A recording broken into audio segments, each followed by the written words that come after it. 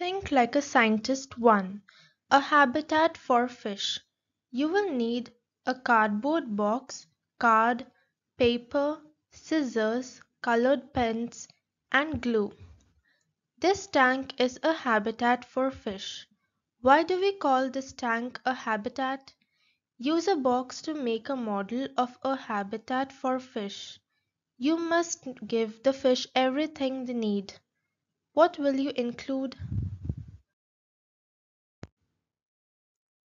Why do we call a tank a habitat? An aquarium can therefore be described as a closed artificial ecosystem in which fish and plants are able to find a habitat where they can grow and develop in a healthy and balanced way. Use a box to make a model of habitat for fish. Here are two pictures of an aquarium made out of a shoebox.